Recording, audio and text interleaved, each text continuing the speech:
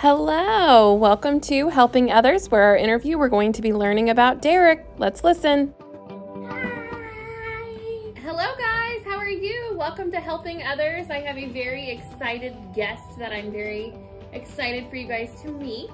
He is our next guest on Helping Others. And do you want to tell everybody your name? Derick. Derick. What grade are you in, Derick? Second. And your teacher? Miss Kanaki. Miss Canolty. How's it going? Good. Do you like her?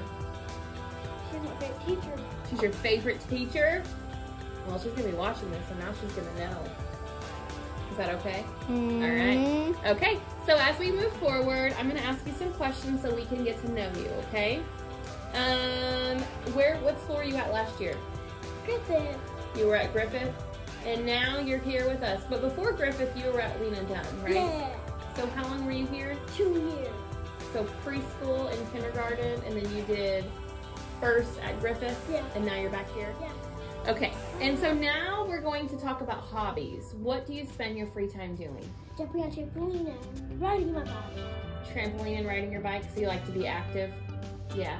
Are you always on your trampoline? Yeah. That's pretty much what I hear. You're riding your bike. And trampoline, who do you usually jump with? Do you guys fight sometimes? We wrestle. Do you? Yeah, hopefully you guys are safe with each other. Now we're gonna talk about your aces. Are you ready? Okay, all right. Who are some people in your life, some adults that believe in you no matter what?